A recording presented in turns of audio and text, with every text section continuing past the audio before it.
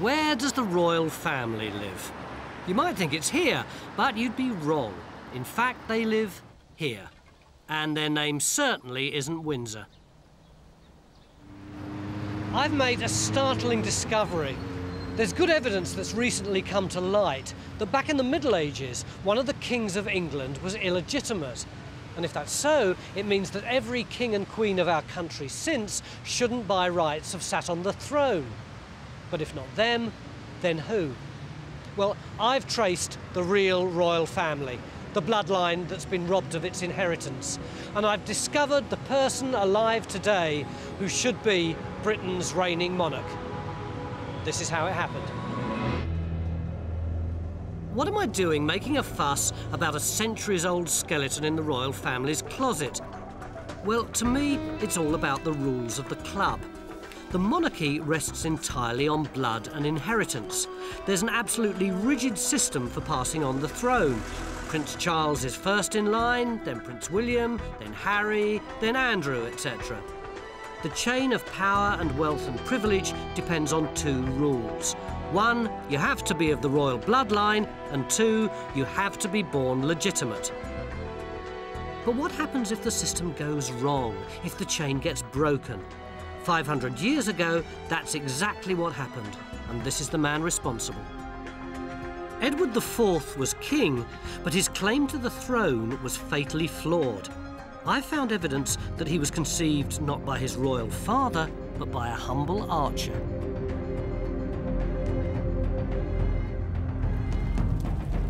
It was the summer of 1441. England was at war with France. Edward's mother had gone there with her husband. While he was away fighting, she was rumoured to have had a fling with an English archer based in the Rouen garrison. 9 months later, Edward was born. Within 20 years, Edward became Edward IV. But gossip about his parentage persisted in his lifetime and even after his death.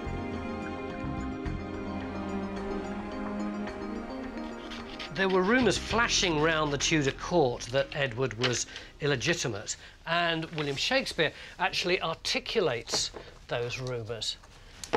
He says in Richard III, if I can find it,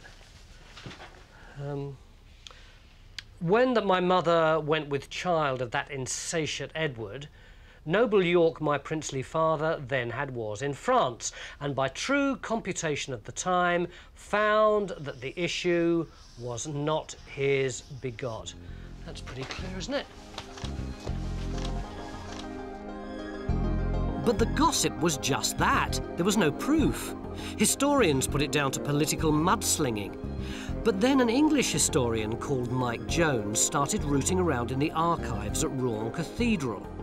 And he discovered a document that for the first time provided facts to substantiate the rumours that Edward was a bastard. When you came here, what was it you were researching? I was looking into the records of the 100 Years' War. And you found this thing? This register. What is it? It's a record of the cathedral chapter for the summer of 1441. What's so significant about the summer of 1441? This is when Edward would have been conceived. And what was it that you found? That the Duke of York, his father, is not actually where he should be.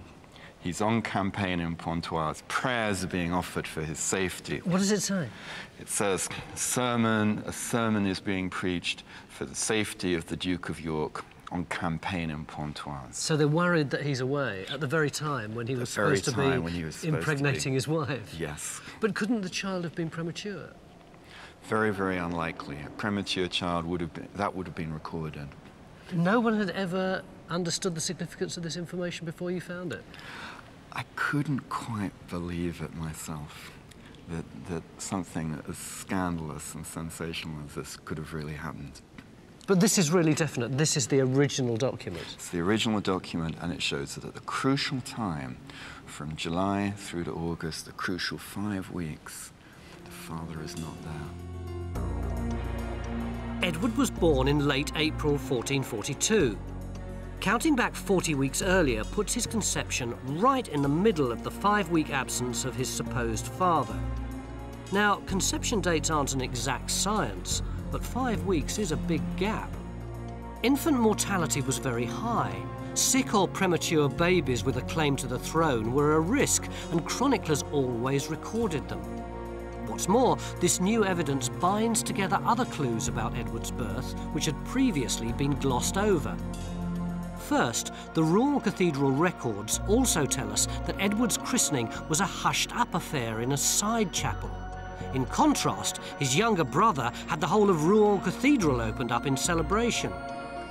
Second, the lantern-jawed Edward looked nothing like the thin-faced man who was supposed to be his father. And thirdly, neutral sources tell us that his mother herself declared that Edward was a bastard, even making a legal deposition. She knew that the truth was vital to the integrity of the royal line.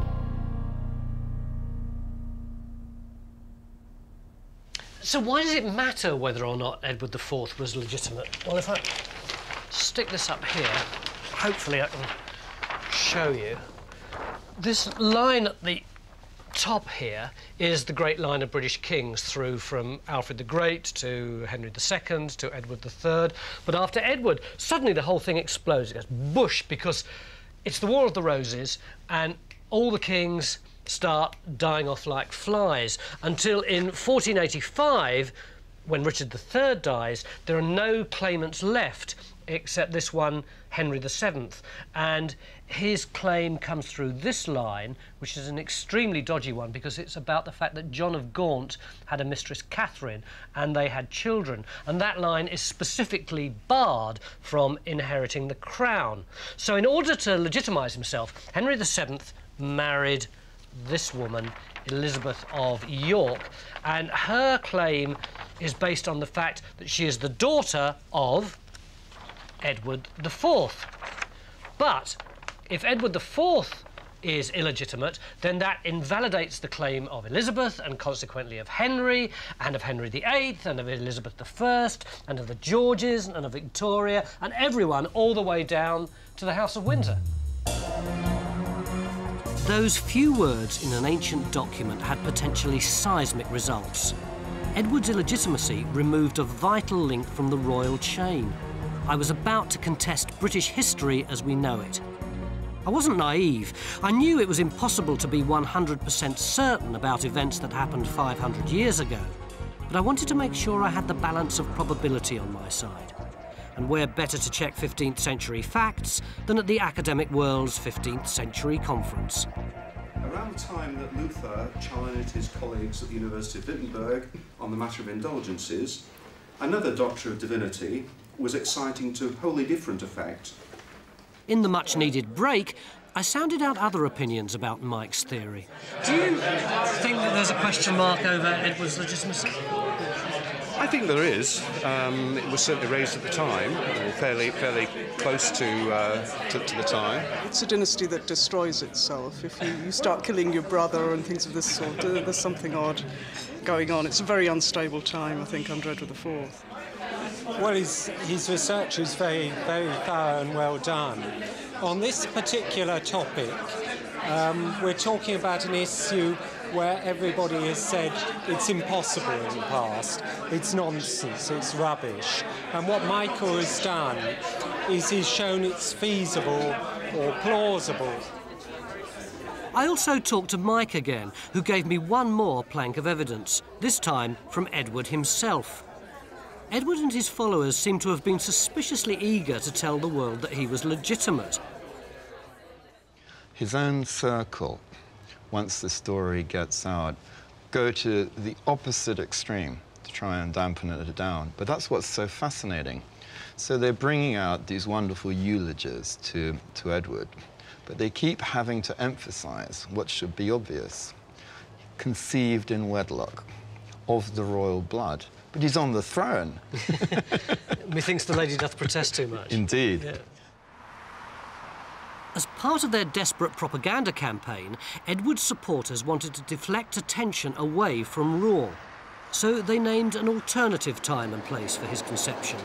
The respectable family residence at Hatfield Chase in Yorkshire, before Cecily Neville even left for France. But when we actually look at the itinerary of Cecily and Richard, we find they've travelled south by the beginning of June 1441. So this conception would have had to have taken place in May 1441. Why is that a problem? Edward's birth date is the 28th of April, 1442. That is 11-month concern. That is some pregnancy. 11-month pregnancy, yes. So I've heard of trying to strengthen one's case, but in the process, they've shot themselves in the foot.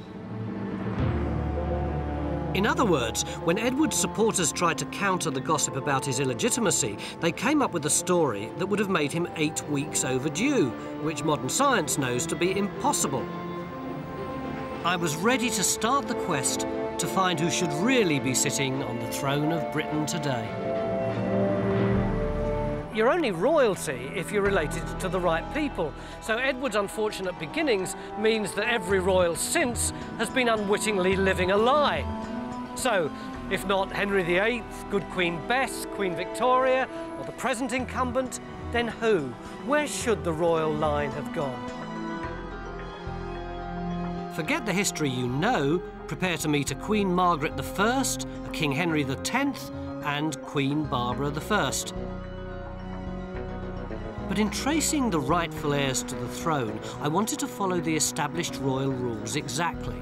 As I'm no genealogist, I decided to start at Debrett's, the acknowledged experts on inheritance and the aristocracy. We've been doing a lot of work on Richard III and Edward IV, and we've come to the conclusion that Edward IV definitely was illegitimate. But I'm a bit stuck on working out where we should be looking for the true monarchical line once that happens. What are the rules here? I'll get to family tree, and that will help to illustrate this question.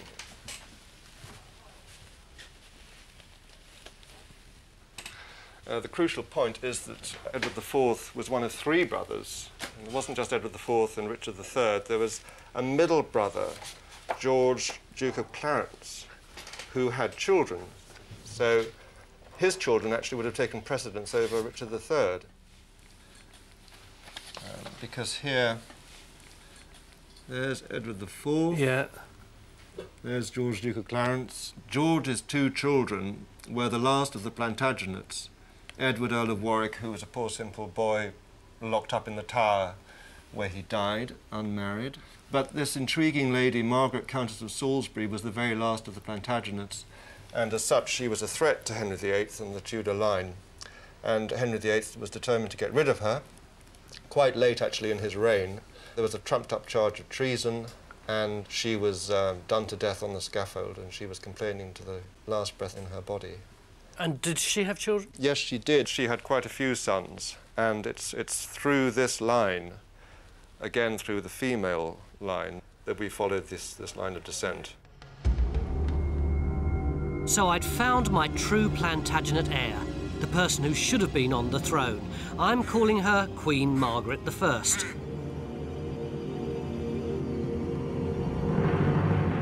The Plantagenet claim was so strong that the Tudors made a concerted attempt to wipe them out. Margaret and her sons were executed by Henry VIII. She's now officially a Catholic martyr.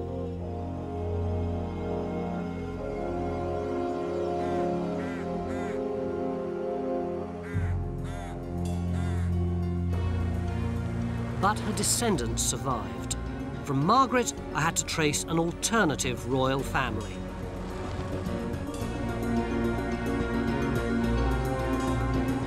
She was the first step on the trail to find our real monarch today, and the trail led me north. The power base of our rightful rulers was a world away from Windsor and Westminster in Ashby de la Zouch in Leicestershire. Why Ashby? Well, it was the stronghold of the Hastings family. Queen Margaret's granddaughter married into this family. It was the offspring of this Hastings Plantagenet line that I had to follow. Everybody has a family, everybody has roots, and I began to uncover the sort of extraordinary personal stories that everyone finds when they explore their family tree. The only difference was that the Hastings lived in a massive castle, and but for an accident of history, they would have been ruling the country.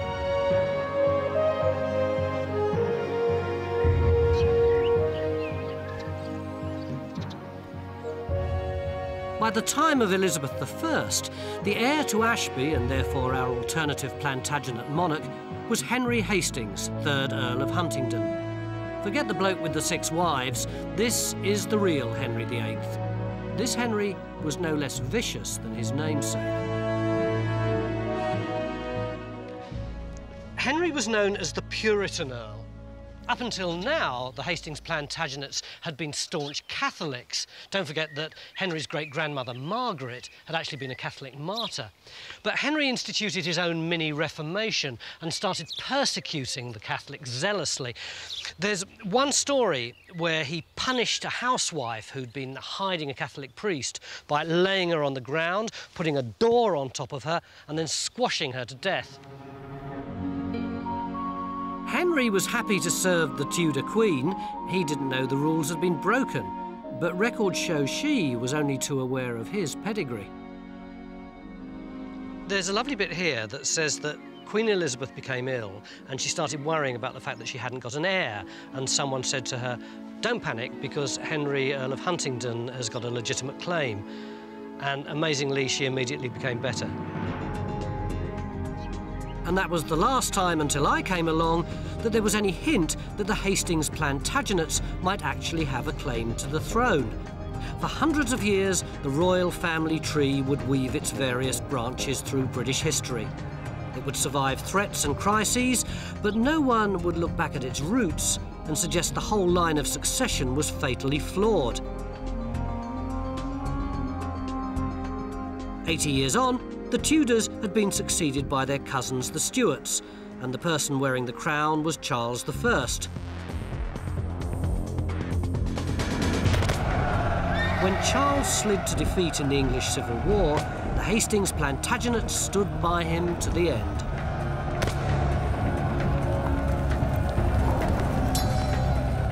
Supporting the king cost them their family seat here at Ashby, which was slighted by Cromwell's troops. Nowadays, if we say we've been slighted, we mean that someone's been a bit sarcastic to us and we feel vaguely miffed. But in the 17th century, slighting meant taking a building back to ground zero. You can see what Cromwell's men did here. They completely blew up half the building. These massive walls completely gone. And the rest of it, they left open to the elements. It was an absolute loss of property and power and status.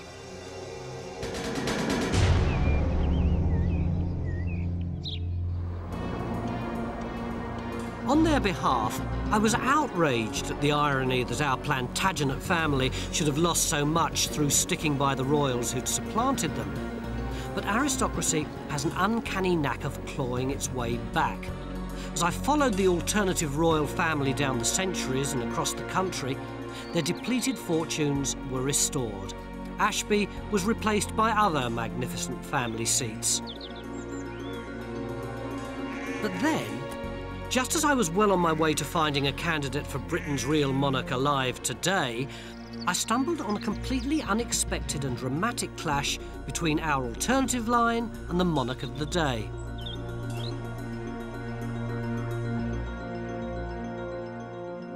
The Hastings had taken on the title of Earl of Loudon. This was their enormous castle in Scotland. It was known as the Windsor of the North, 365 rooms. But building it emptied the family bank accounts.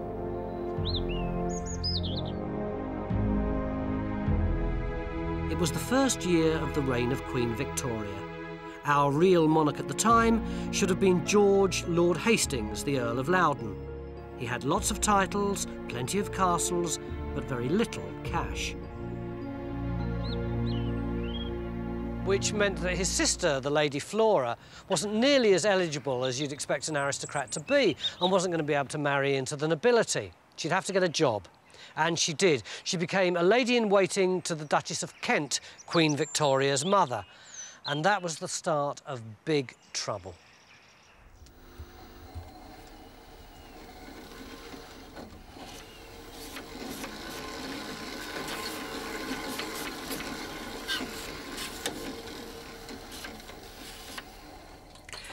For the very first time, our royal family hit the headlines.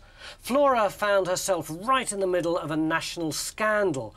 It wasn't her fault. She was the victim of a family feud involving Queen Victoria's mother, who Flora was lady-in-waiting to, and a man called Sir John Conroy, who'd been acting as Victoria's unofficial stepfather since Victoria's real father died when she was 8 months old.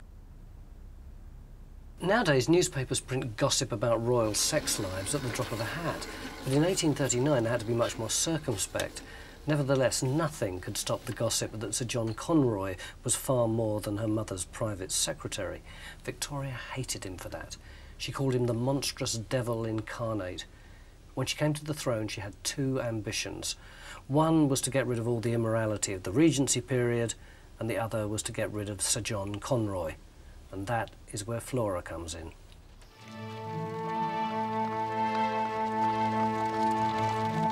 In 1838, Flora travelled down from Scotland in a carriage with Sir John Conroy. They were alone, no chaperone.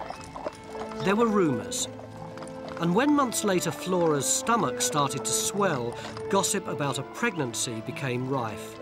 It was Victoria's perfect chance to get back at Conroy. She banned Flora from court and ordered her to have an intimate examination. Victoria's high-handed attitude destroyed our Plantagenet princess's reputation. It brought Victoria into direct conflict with Flora's brother, our alternative monarch. It's all here. The examination proves that Flora's a virgin and is actually very ill. George and his family and the whole nation are outraged by Victoria's treatment of poor Flora. Listen to this from the Morning Post. Lady Flora Hastings endures with patience and resignation the anguish of a wounded spirit. A virtuous and amiable lady destroyed in the flower of her days by the slanders and the insults of court minions. Of course, they couldn't actually criticise the Queen openly, but everyone knew what the phrase court minions really referred to. This incident ended the young Victoria's honeymoon period with the British public. This is the dramatic moment in history when our alternative royal family dared to stand up to the person on the throne. Not only that, but the people mobilised behind them. Crowds jeered and hissed Victoria. Eggs were thrown at her carriage. This is big news. This is the Watergate of its time.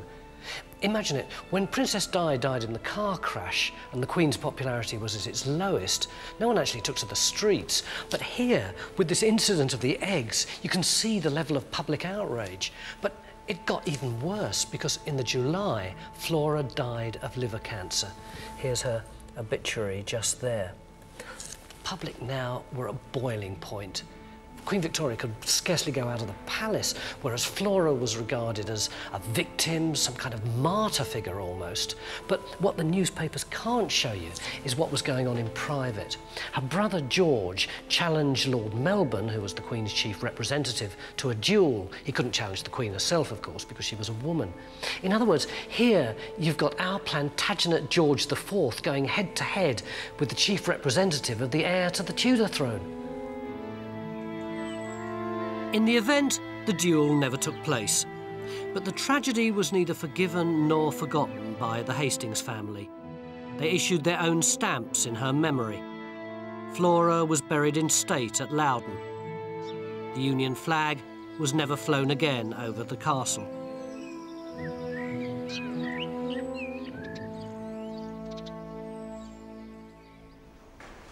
The publicity about Flora made my research easier. But later on in Victoria's reign, our alternative royal family were hit by a massive change in their fortunes. In a dramatic twist of fate, the noble Plantagenets were torn off their pedestal. It was an event that totally transformed my search for the person who should be on the throne today. This was the man responsible. Henry Waysford Charles Plantagenet Rawdon Hastings. He was, frankly, a bounder. He even stole his friend's fiancée. But he had only one real love in his life. Henry was married to the track. As soon as he came of age, he started to run horses and bet heavily.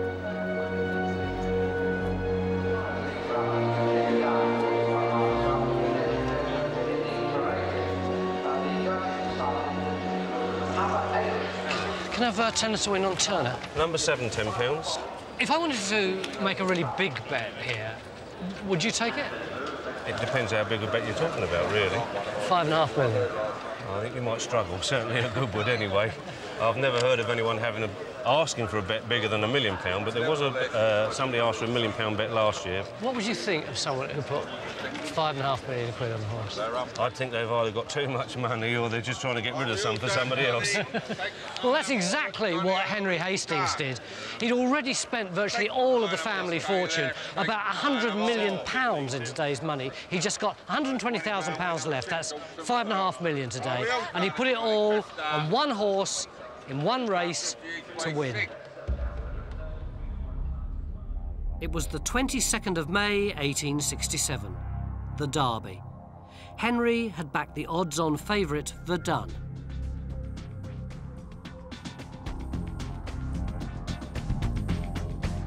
They were off. Right from the start, Verdun was in the lead. All the way round, he was leading.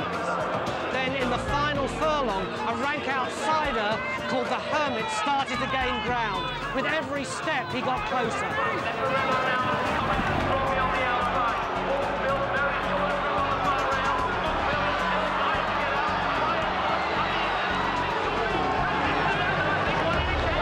The line, the Hermit won by a neck. The sport of kings had destroyed our King Henry X. By the age of 25, our Henry X had frittered away the family fortune, running up millions of pounds of debts. He got another name, the King of the Plungers. A year later, his liver gave out. On his death, the family were forced to auction wines, art and the family estates to pay his creditors. Loudon Castle today is a shell overlooking a theme park complete with rides and wallabies to attract the masses.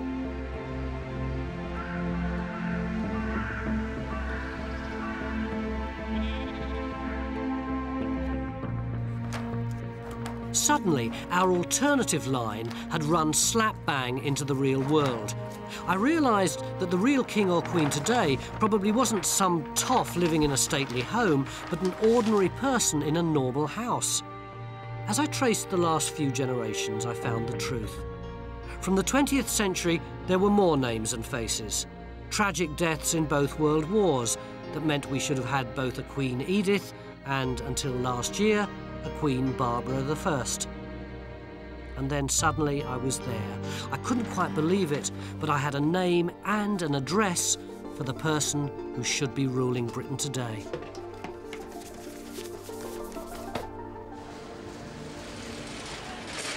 In 1960, when the present occupant of Buckingham Palace was still in the first decade of her reign, a young man set sail from England.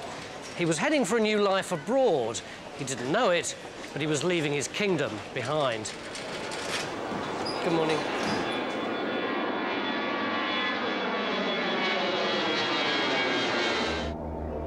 After discovering a flaw in the royal succession, I traced the line of true kings and queens that leads to the person who's Britain's real monarch. But he'd emigrated. The true heir to the throne was born in Britain, but now lives in the Australian outback. That's all there is to it. That's it. Not much difficulty finding him there, should we? Would think so. Should we go down and have a look? Yeah, sounds good. His name is Michael Hastings. Armed only with my family tree and my increasing obsession with the subject, I went to tell the man who should be King Michael I the good news.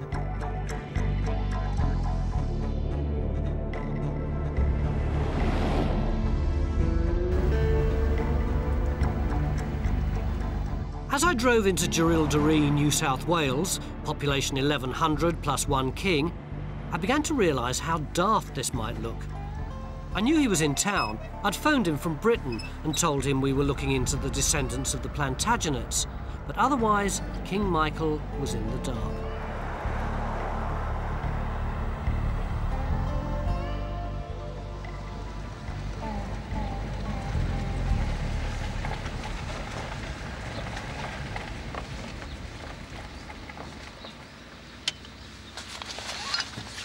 '74. 12,000 miles, 2.5 days, and a lot of jet lag, and I'm finally here. And to be honest, I'm not quite sure how to play this. I mean, if someone turned up on your doorstep and said, "Excuse me, do you know that you're the King of England?" you'd be a bit surprised, wouldn't you? Particularly if they had a director with them and a sound man and a cameraman.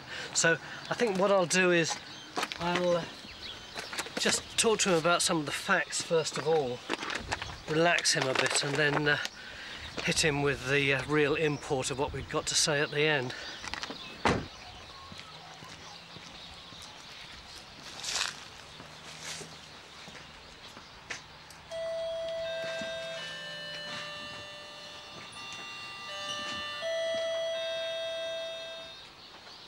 G'day.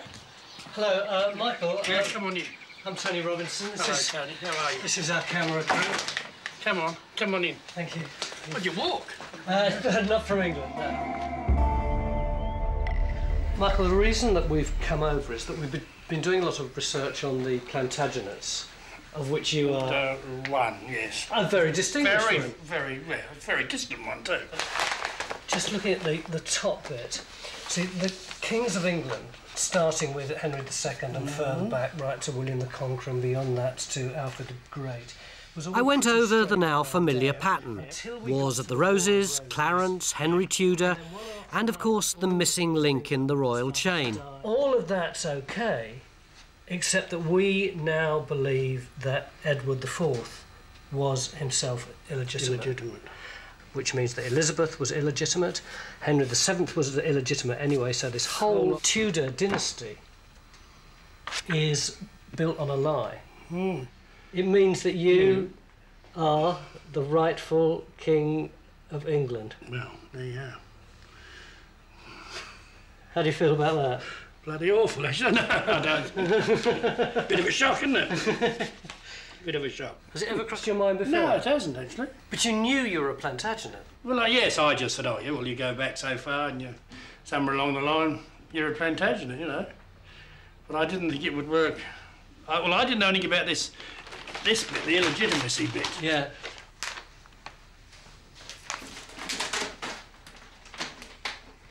Oh, wow. It turned out that Michael also had a family tree. He wanted to check my research, which luckily seemed to match completely. There's Theophilus.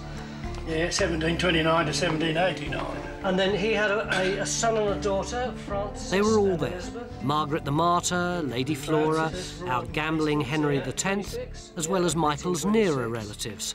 She'd have been Edith I. 12th Countess, yeah. Then... That's my great-grandmother. That's your great-grandmother. That's your mother, Barbara. Barbara Huddleston Emmy Hastings. Barbara would have been Barbara I. She died last year. Strictly speaking, Michael isn't Mr. Hastings. He's a peer of the realm. You are an Earl yourself, aren't you? Yes. What? Loudon. Earl of Loudon. I came over here in 1960, and I inherited. At that stage, I was Lord Morclin because my mother was still alive. Yeah. She had the title. Then last October, she died. I was in England at the time when she died, and I inherited her title. And then my oldest son inherited mine. So if you're an English lord, what are you doing over here? I love it over here. I came over here when I was 17, 1960, and I just love it over here. I married here. I have 5 children, 5 grandchildren, and a wonderful life. But what Michael hadn't twigged was that as King of the United Kingdom, he'd also have the remnants of an empire, including Australia. They're looking for a new Governor-General at the moment. It's quite serious in a way, though, isn't it? Well, it is, really. It depends, well, it depends how seriously you take it. You see, I believe that Australia should be a republic. I'm not a mad monarchist. So in the referendum, how did you vote? For a republic. So you'd have been voting against yourself, had you Well, been... yeah, I suppose I would have done if I... Well, I might have voted different.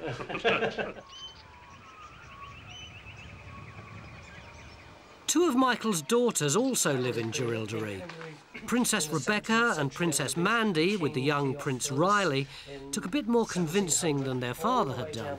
All the way down to here, to your grandmother, Barbara, which means that when Barbara died, Michael... Became King of England. You're right. Became the true King of England. This is the King of England, which means that you two are princesses. It doesn't mean, like it does mean, but really. You've got to remember, this lot aren't just going to step aside and say, here, I'll take over. Well, I don't know, if you've got an army together, maybe they... This is real stuff. This is real, proper... We are the true royal family of England. It's not that we're not believing people, but... OK, you want the facts. There's only one way to guarantee the facts, and that is via DNA. Would you be prepared to let us have a little piece of your hair, and we can run the DNA check and make sure that this is true? The history is very big. Charles, it's true. Have you got a pair of scissors? I don't know, Dad, if you're going to too. He needs all the hair he can get. It was more hard work. I could just take the ponytail. Oh, you could, yes, but, well, no. I'm going to laugh if it turns out it's wrong. Someone's been playing up somewhere. Take my natural colour. Goodness, where do you want me to take it from? In my naivety, I thought you could get DNA from any old hair. Actually, you need the root and gloves. But they humoured me. So there I was, after half an hour, messing about with people whose blood gave them more right to the throne than starchy old Prince Charles. Yeah, well, that's royal hair, that is. Do you think that I'm a little prince? Yeah. Do you think... That's funny. Do you think you are a little prince? No. Why not? Because I'm not. So we've got Prince Caleb, and what are the other children? Isabella. And, Jet.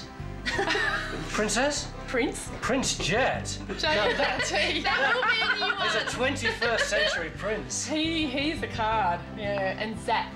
Prince Zach and Prince Jet. Yeah. That is so cool. And Riley. And what was your mum's name? Nolly. No, oh, it's a pity that she's not alive now. So no. Very. She would have been was just. Queen Nolan.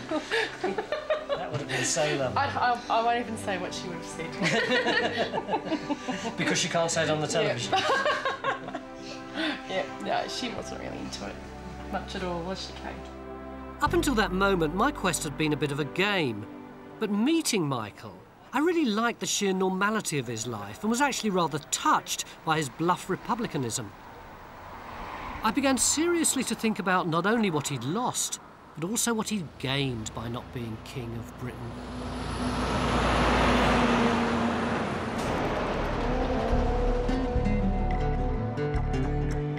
Not Balmoral, not Sandringham, not Windsor, but Jerilderie in Australia, home to Britain's real monarch. Because if you think this is the royal family, think again. According to my calculations, this should be King Michael I, and his family include Simon the alternative Prince of Wales, Marcus, Lisa, Princes Jet, Zach, Caleb and Riley, not forgetting little Princess Isabella.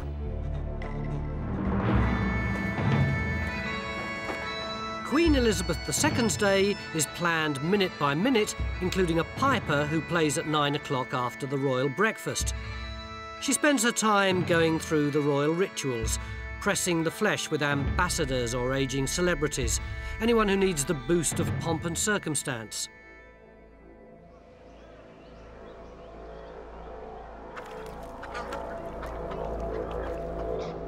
Michael's day begins at 7:30, when he sets out on a half-hour drive to work.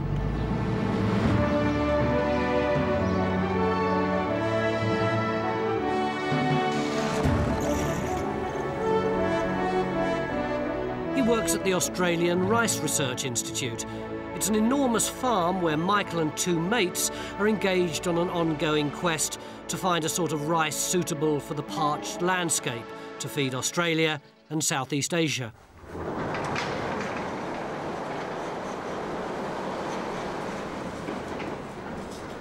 Yeah, I don't know what fertiliser we got left, Mike, but Oh, so we'll have a look through these bins. Do you want to start chucking them in the Bedford? All right. And Matt and I might try and work out what's in the other bins. One of the interesting things about our Plantagenet king is that he started off as a standard British public school boy with a title. But something in his character transformed him into a regular Aussie bloke who'd vote to get rid of the monarchy. Like Prince Harry, Michael came to Australia to do some jackarooing in a sort of gap year. But his temporary stay became permanent. After a couple of other jobs, I joined a company called Dennis Lascelles. They were a stock and station agency. A stock and station agency over here is a combination of kind of buying and selling properties and sheep and cattle and all that kind of thing.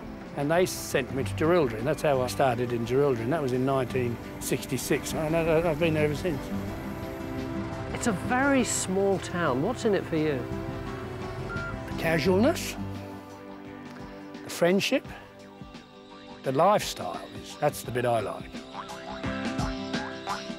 After only a couple of days in the bush, I could see what attracted our real king to the tough but uncomplicated Australian lifestyle. I think I'd kick if you did that to me.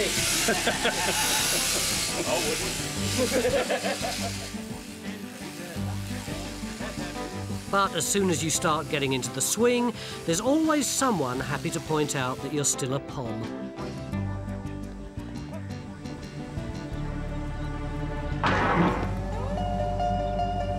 Years on, I'm still a pom, or that pommy bastard, you know, one or the other. Yeah. Oh yes, well that's typical Australian, mate. Oh yes. You know, I don't think I'll ever become a local. It doesn't rankle? No, not at all. Not at all.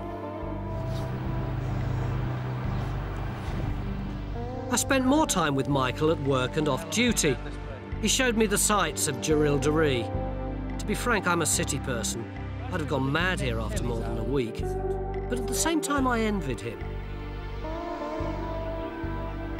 Compared with the dysfunctional Windsors, our Plantagenet monarch lives right at the heart of a close-knit family and community.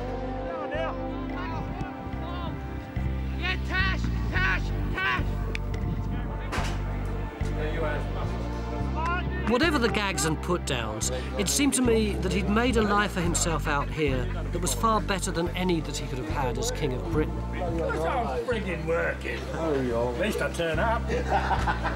More than you friggin' do half the time. My wife had red hair. She was fairly fiery. I think I was not quite 21 when I met Noel, and I was 26 when we got married. She probably thought, oh, can I really marry a pommy? What do you think Nolene, an all-Australian girl, would have said if she'd known that she was really the Queen of England? I think she would have probably said, get me another stubby, Michael. I think I'm going to need it. If the Queen abdicated, if she said, I've had enough of it, would you go back? Probably not. Probably not. And I couldn't blame him. But I still wondered what Britain would have been like if our alternative history had happened. We wouldn't have had Henry VIII, so Britain might still be a Catholic country like Ireland. And Britain was only formed because James VI of Scotland became James I of England as well. So there'd be an independent Scotland with its own king. And what about our current royals? Well, we've never had the House of Hanover either, so maybe, just maybe, somewhere in Germany today, a very ordinary and elderly lady who may or may not be called Elizabeth goes to buy a few slices of bratwurst. Guten Tag. 200 Gramm Wurst, bitte. Ja. Oh. 200 Gramm. Dankeschön. Danke. Danke. Wiedersehen.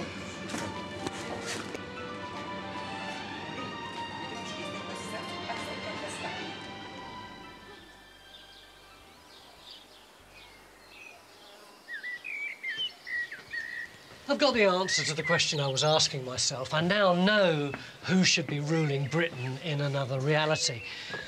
Except, of course, in real life, things are just as they are. King Michael's far too happy down under to think about storming across the seas to occupy Britain and seize Buckingham Palace.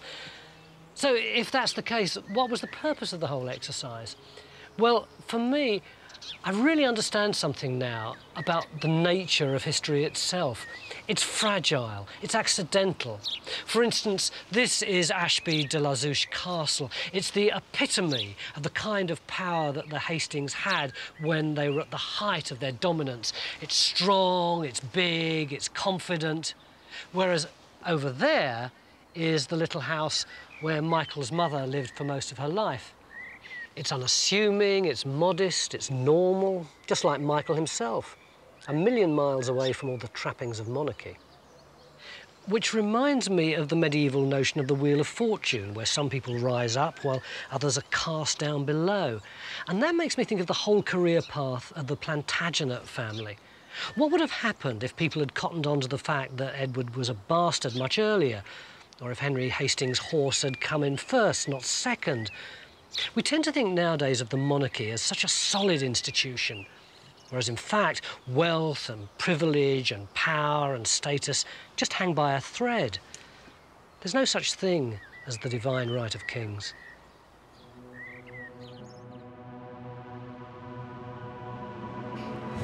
Because we haven't even started to talk about the enormous power that a monarch's got, even today. No, well, that's right. I suppose a lot of the power's been taken, but there's still some around. Do you fancy knighting me? Oh, I don't see why not. Yeah? What would you like to be? I'll just have a look around here. Oh, look at that. Sir Tony of Horseferry Road? Horseferry Road? Yeah. God, where's that? Victoria. I.W. Sir Tony of Horseferry Road. Arise, Sir Tony. Thank you very much. I feel better for that. Oh, look, I'm glad you enjoyed it. I've got a spring in my step. Oh, that's good. That's wonderful. Do we get a barbecue tonight?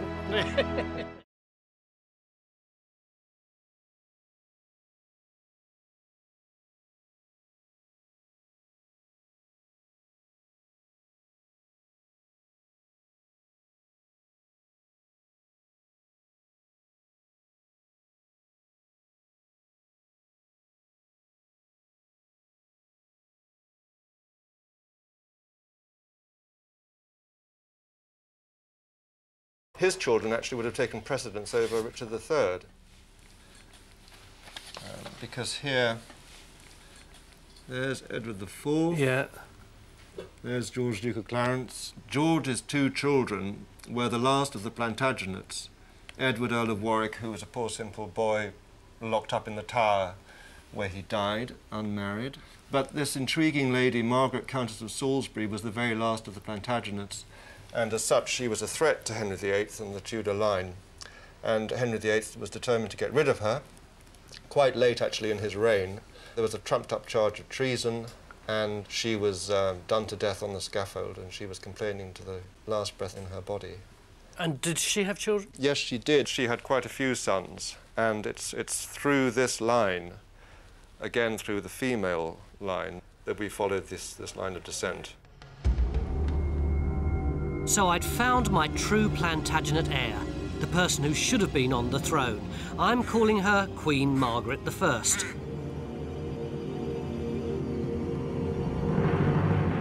The Plantagenet claim was so strong that the Tudors made a concerted attempt to wipe them out. Margaret and her sons were executed by Henry VIII. She's now officially a Catholic martyr.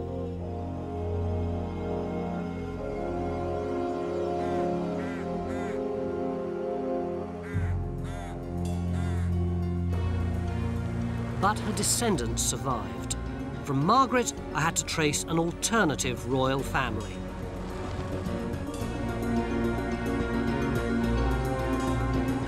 She was the first step on the trail to find our real monarch today, and the trail led me north. The power base of our rightful rulers was a world away from Windsor and Westminster in Ashby de la Zouch in Leicestershire. Why Ashby? Well, it was the stronghold of the Hastings family. Queen Margaret's granddaughter married into this family. It was the offspring of this Hastings Plantagenet line that I had to follow. Everybody has a family, everybody has roots, and I began to uncover the sort of extraordinary personal stories that everyone finds when they explore their family tree. The only difference was that the Hastings lived in a massive castle, and but for an accident of history, they would have been ruling the country.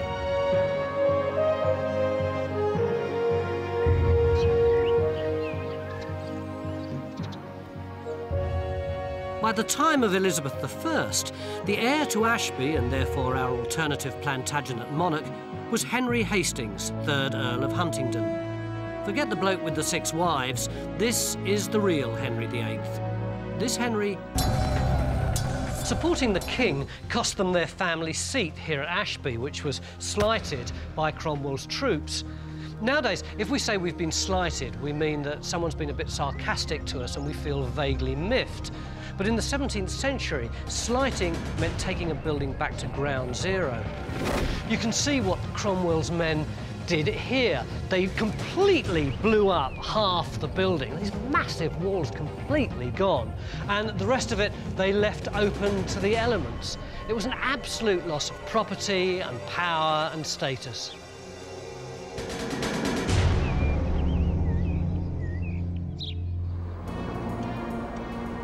On their behalf, I was outraged at the irony that our Plantagenet family should have lost so much through sticking by the royals who'd supplanted them. But aristocracy has an uncanny knack of clawing its way back. As I followed the alternative royal family down the centuries and across the country, their depleted fortunes were restored. Ashby was replaced by other magnificent family seats. But then, just as I was well on my way to finding a candidate for Britain's Real Monarch alive today, I stumbled on a completely unexpected and dramatic clash between our alternative line and the monarch of the day.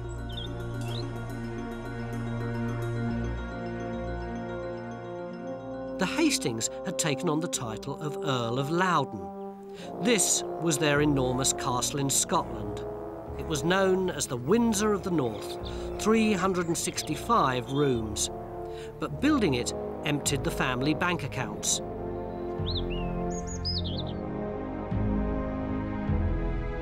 It was the first year of the reign of Queen Victoria. Our real monarch at the time should have been George Lord Hastings, the Earl of Loudon. He had lots of titles, plenty of castles, but very little cash.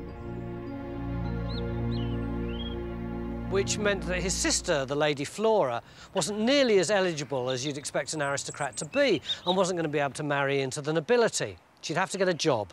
And she did. She became a lady-in-waiting to the Duchess of Kent, Queen Victoria's mother. And that was the start of big trouble.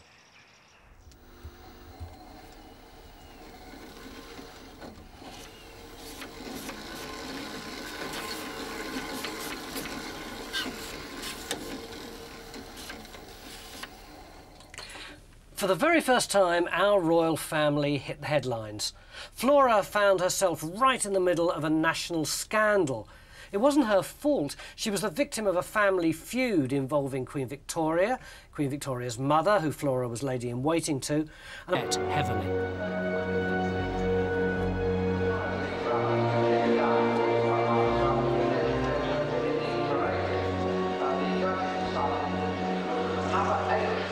Can I have tennis win on Turner? Number 7, £10. If I wanted to make a really big bet here, would you take it? It depends how big a bet you're talking about, really. $5.5 million. I think you might struggle, certainly at Goodwood anyway. I've never heard of anyone asking for a bet bigger than £1 million, but there was somebody asked for a £1 million bet last year. What would you think of someone who put £5.5 million on the horse? I'd think they've either got too much money or they're just trying to get rid of some for somebody else. Well, that's exactly what Henry Hastings did. He'd already spent virtually all of the family fortune, about £100 million in today's money. He just got £120,000 left. That's £5.5 million today. And he put it all on one horse in one race to win. It was the 22nd of May, 1867. the Derby. Henry had backed the odds-on favourite Verdun.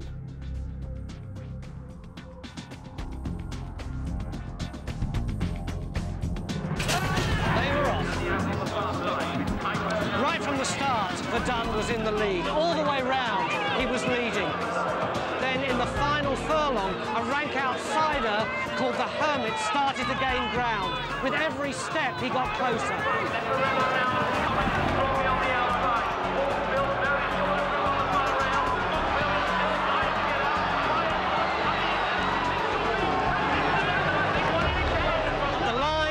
The Hermit won by a neck. The sport of kings had destroyed our King Henry X. By the age of 25, our Henry X had frittered away the family fortune, running up millions of pounds of debts. He got another name, the King of the Plungers. A year later, his liver gave out. On his death, the family were forced to auction wines, art and the family estates to pay his creditors. Loudon Castle today is a shell overlooking a theme park complete with rides and wallabies to attract the masses.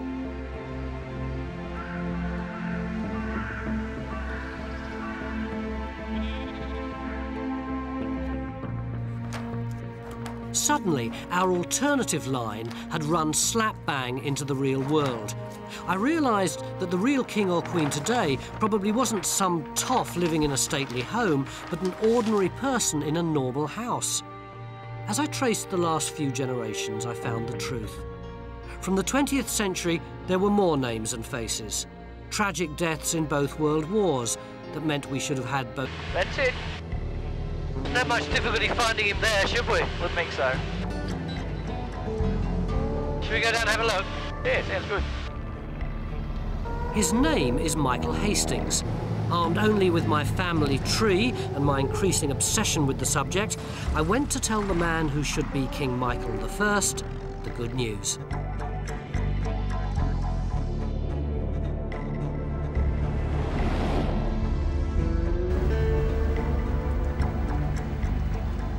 As I drove into Jerilderie, New South Wales, population 1100 plus one king, I began to realise how daft this might look.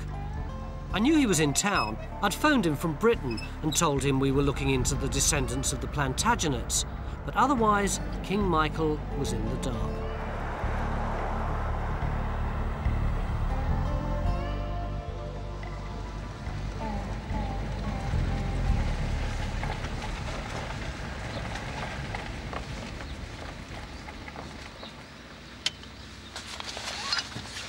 .74. 12,000 miles, 2.5 days and a lot of jet lag, and I'm finally here. And to be honest, I'm not quite sure how to play this. I mean, if someone turned up on your doorstep and said, "Excuse me, do you know that you're the King of England?" you'd be a bit surprised, wouldn't you? Particularly if they had a director with them and a sound man and a cameraman. So I think what I'll do is I'll just talk to him about some of the facts first of all, relax him a bit, and then hit him with the real import of what we've got to say at the end.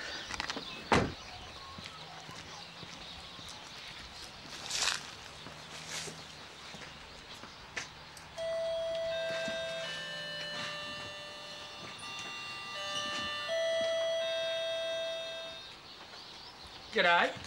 Hello, Michael. Yeah, come on in. I'm Tony Robinson. Hello, Tony. How are you? This is our camera crew. Come on in. Thank you. Would you walk? Not from England, no. Michael, the reason that we've come over is that we've been doing a lot of research on the Plantagenets, of which you are... one, yes. A very distinguished one. Very distant one, too. Just looking at the top bit, see, the kings of England, starting with Henry II and further back right to William the Conqueror and beyond that to Alfred the Great.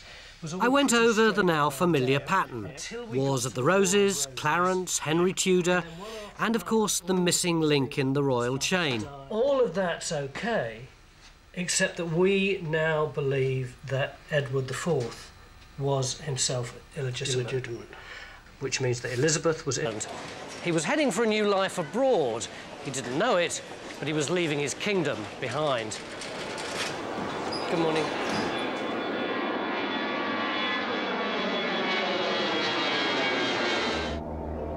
After discovering a flaw in the royal succession, I traced the line of true kings and queens that leads to the person who's Britain's real monarch. But he'd emigrated.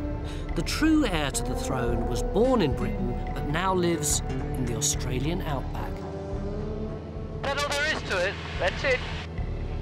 Not much difficulty finding him there, should we? Wouldn't think so. Should we go down and have a look? Yeah, sounds good. His name is Michael Hastings. Armed only with my family tree and my increasing obsession with the subject, I went to tell the man who should be King Michael I the good news.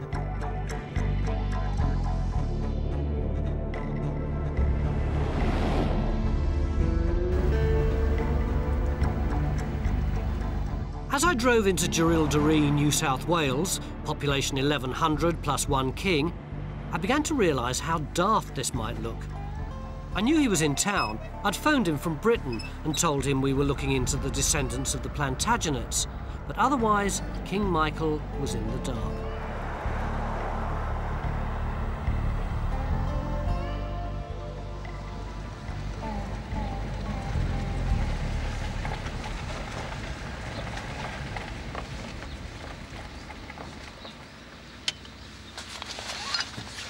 .74.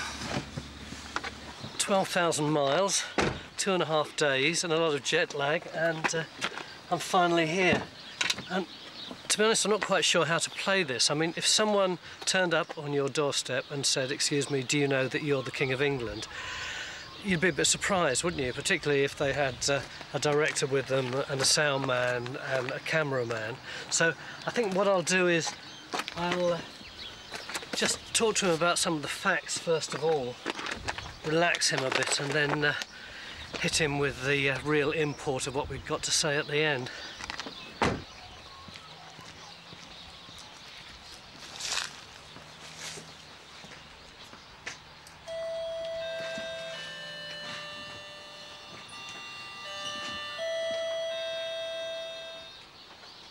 G'day. Hello, Michael. Yeah, come on in. I'm Tony Robinson. Hello, Tony. How are you? This is our camera crew. Come on in. Thank you. Would you walk? Not from England, no. Michael, the reason that we've come over is that we've been doing a lot of research on the Plantagenets, of which you are... one, yeah.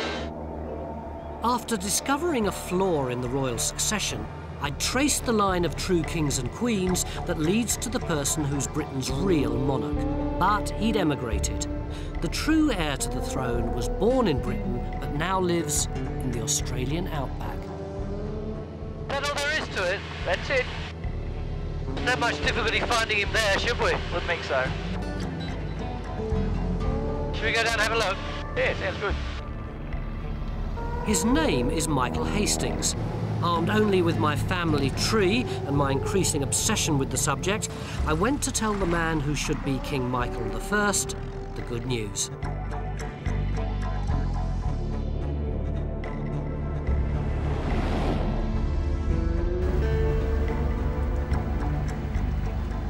As I drove into Jerilderie, New South Wales, population 1100 plus one king, I began to realise how daft this might look. I knew he was in town. I'd phoned him from Britain and told him we were looking into the descendants of the Plantagenets, but otherwise, King Michael was in the dark.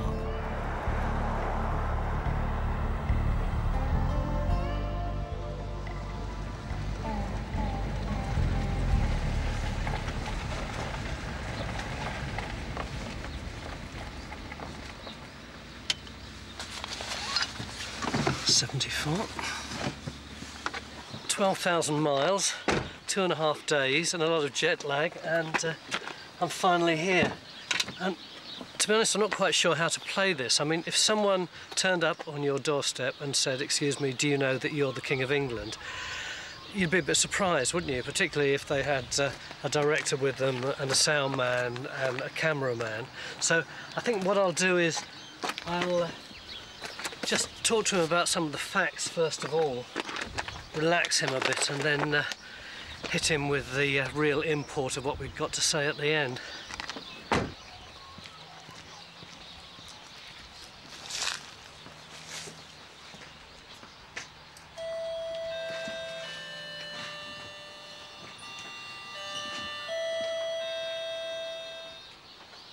G'day. Hello, Michael. Yeah, come on in. I'm Tony Robinson. Hello, Tony. How are you? This is our camera crew. Come on in. Thank you. Would you walk? Not from England, no. Michael, the reason that we've come over is that we've been doing a lot of research on the Plantagenets, of which you are... one, yes. A very distinguished one. Very distant one too. Just looking at the top bit, see, the kings of England, starting with Henry II and further back right to William the Conqueror and beyond that to Alfred the Great.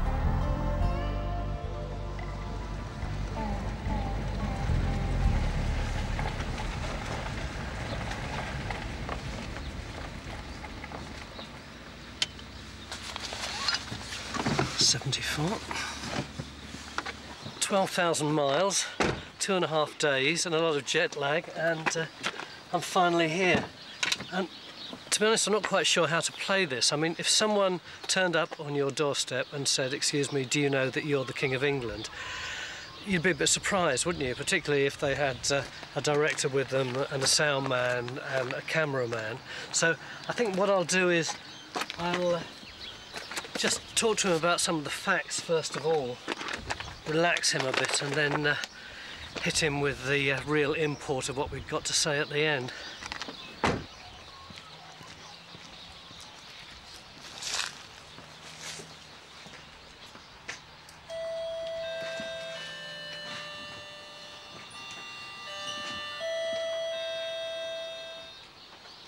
G'day.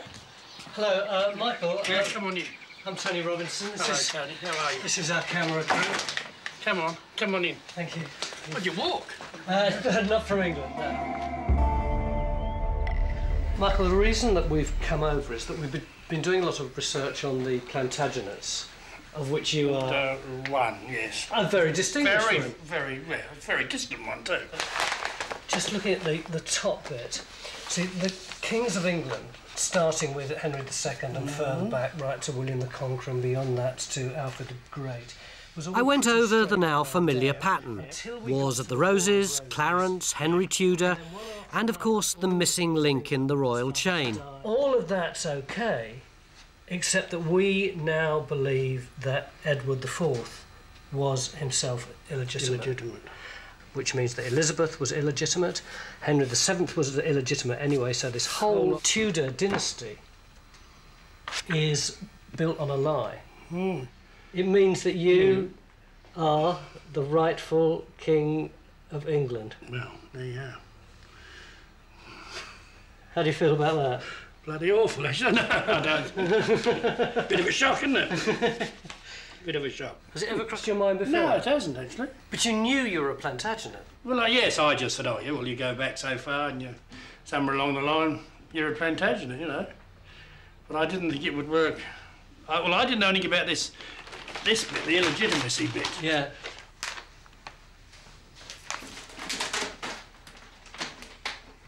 Oh, wow. It turned out that Michael also had a family tree. He wanted to check my research, which luckily... How to play this. I mean, if someone turned up on your doorstep and said, "Excuse me, do you know that you're the King of England?" you'd be a bit surprised, wouldn't you? Particularly if they had a director with them and a sound man and a cameraman. So I think what I'll do is I'll just talk to him about some of the facts first of all, relax him a bit, and then hit him with the real import of what we've got to say at the end.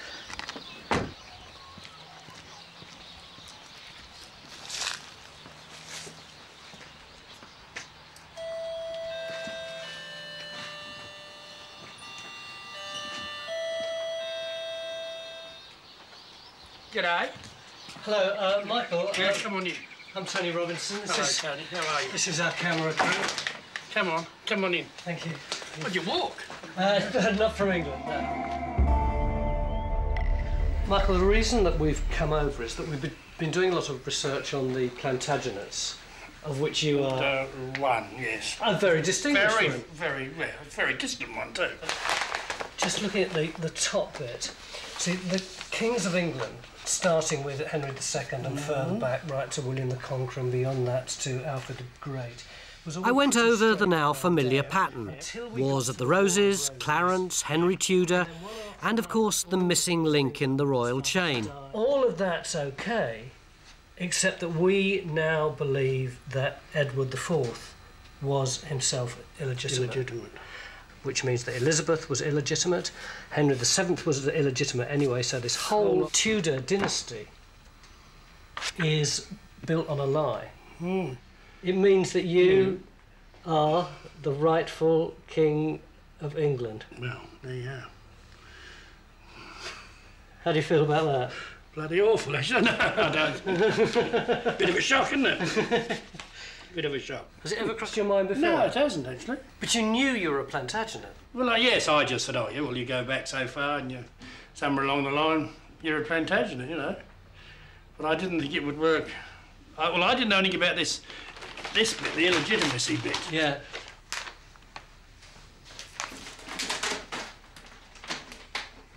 Oh, wow. It turned out that Michael also had a family tree. He wanted to check my research, which luckily seemed to match completely. There's Theophilus. Yeah, 1729 to 1789.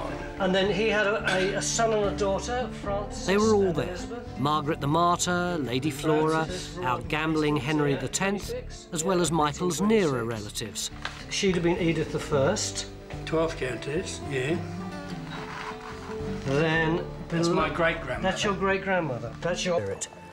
A virtuous and amiable lady destroyed in the flower of her days by the slanders and the insults of court minions. Of course, they couldn't actually criticise the Queen openly, but everyone knew what the phrase court minions really referred to.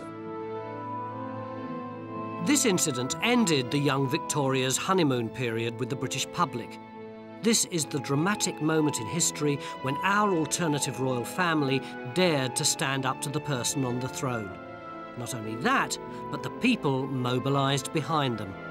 Crowds jeered and hissed Victoria. Eggs were thrown at her carriage.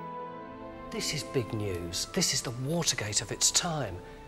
Imagine it, when Princess Di died in the car crash and the Queen's popularity was at its lowest, no one actually took to the streets. But here, with this incident of the eggs, you can see the level of public outrage. But it got even worse because in the July, Flora died of liver cancer. Here's her obituary just there. The public now were at boiling point. Queen Victoria could scarcely go out of the palace, whereas Flora was regarded as a victim, some kind of martyr figure almost. But what the newspapers can't show you is what was going on in private. Her brother George challenged Lord Melbourne, who was the Queen's chief representative, to a duel. He couldn't challenge the Queen herself, of course, because she was a woman. In other words, here you've got our Plantagenet George IV going head-to-head with the chief representative of the heir to the Tudor throne. In the event, the duel never took place. But the tragedy was neither forgiven nor forgotten by the Hastings family.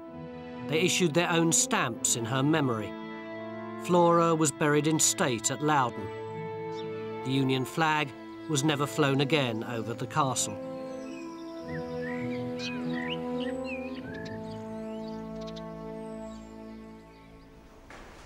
The publicity about Flora made my research easier.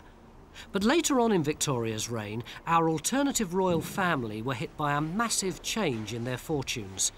In a dramatic twist of fate, the noble Plantagenets were torn off their pedestal. It was an event that totally transformed my search for the person who should be on the throne today. This was the man responsible. Henry Waysford Charles Plantagenet Rawdon Hastings. He was, frankly, a bounder. He even stole his friend's fiancée. But he had only one real love in his life. Henry was married to the track. As soon as he came of age, he started to run horses and bet heavily.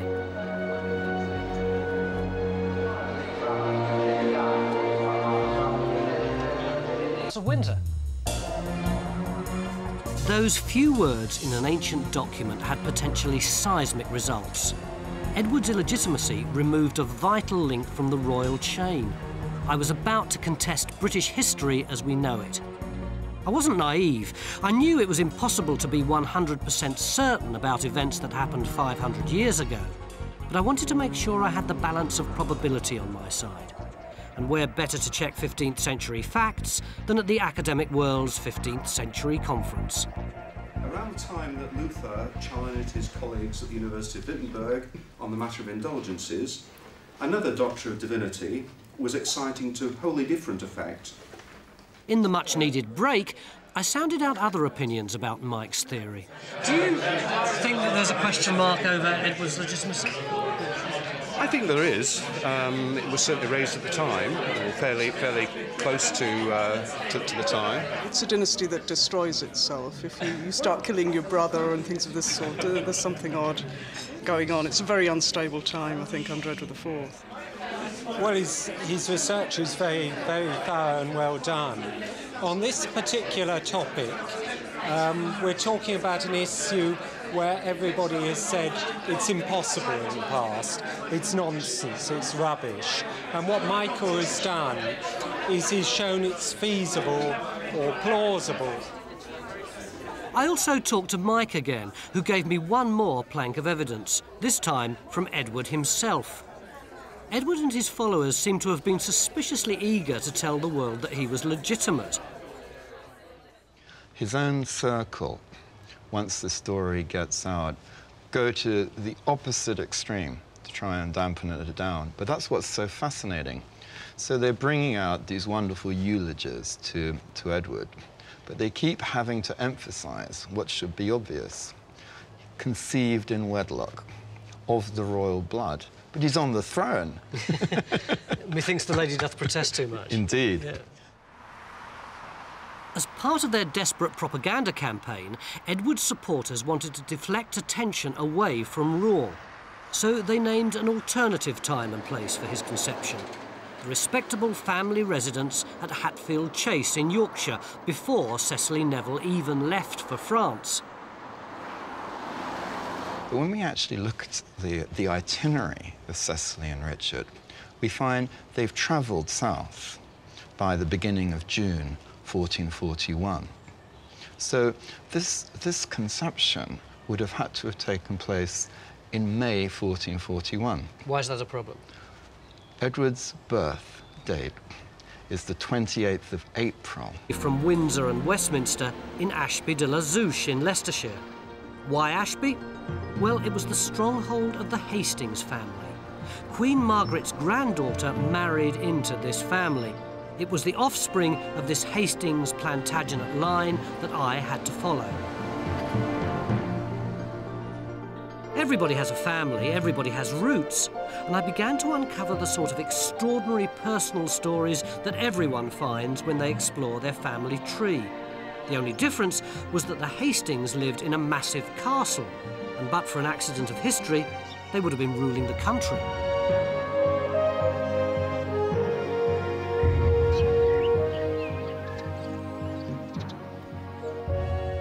By the time of Elizabeth I, the heir to Ashby, and therefore our alternative Plantagenet monarch, was Henry Hastings, 3rd Earl of Huntingdon. Forget the bloke with the 6 wives, this is the real Henry VIII. This Henry was no less vicious than his namesake.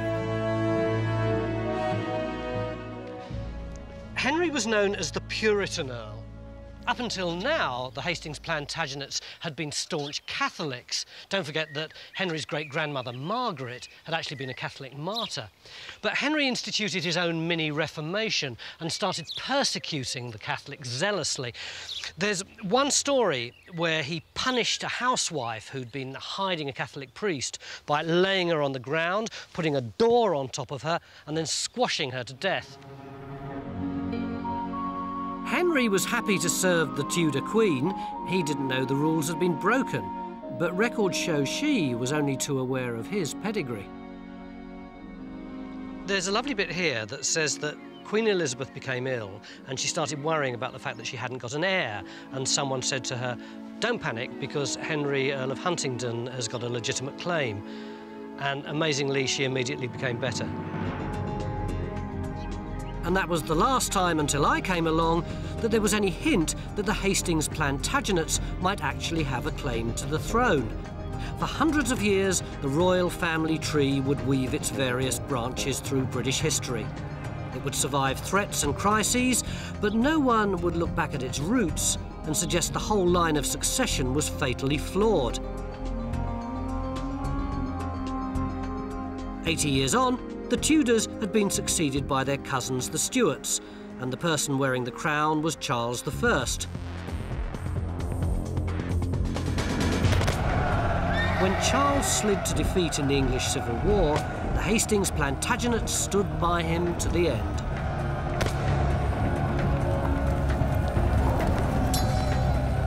Supporting the king cost